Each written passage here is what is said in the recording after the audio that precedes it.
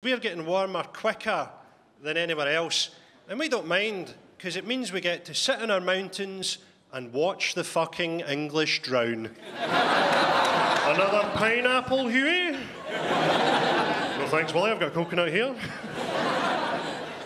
It's a pity we can't harness more natural energy, isn't it? It's a pity we can't harness the power of British moaning. Oh no, that moaning-powered light bulb isn't working again. Oh no, there it is, back on. Have you ever heard that science thing? That if you put a frog into boiling water, it'll jump out. But if you put it into a pan of cold water and heat it up, the frog won't realise and it'll die. Or to put it another way, scientists have got a lot of time in their hands. Shall we have a go at curing cancer? No, I'm going to see how many fruit pastels it takes to choke a kestrel.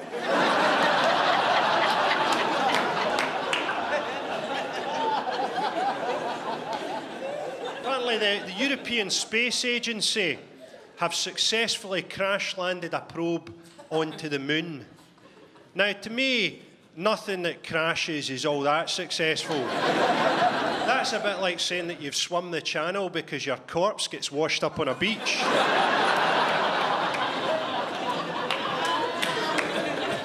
Scientists have they've put a microchip into the brain of a guy who's paralysed. He can only blink, this guy. But with the microchip, he can move a cursor and he can pick out letters and he can communicate. So far, he's managed to write, "Kill me, kill me, kill me."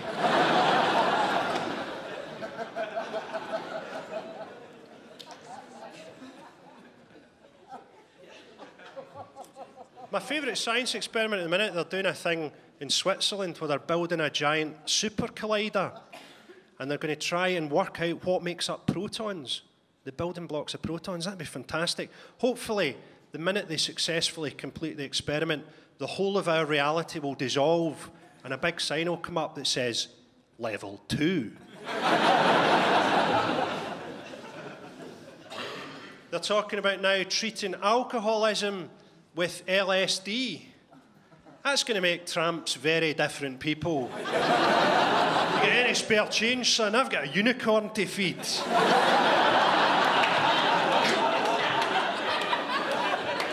What, do you think? Do you think alcoholics don't talk enough shit already? Aye, I'll tell you why your mother left me, son, because she's shagging a merman. There's an initiative now where they want to fine the parents of obese children. So you'll get fined for having a fat kid. Now that's wrong, isn't it? Because the parents of obese children are just misguided. What they're trying to do is make their children less attractive to paedophiles. What they're forgetting is they're making it difficult for them to run away.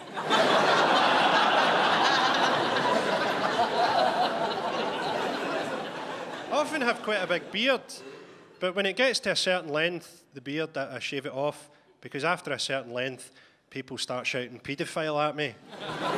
Why do paedophiles always have beards and glasses?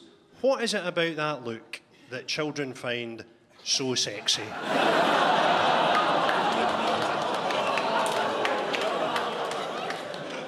Do you remember all that stuff with the paedophile school teachers? That's got to be creepy. You get your homework back and he's drawn a cock on it.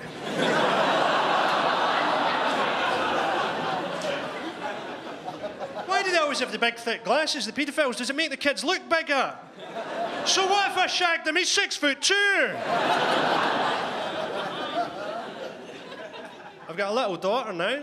My daughter's 2. And, you know, people say it's very tiring bringing up kids. And it's not.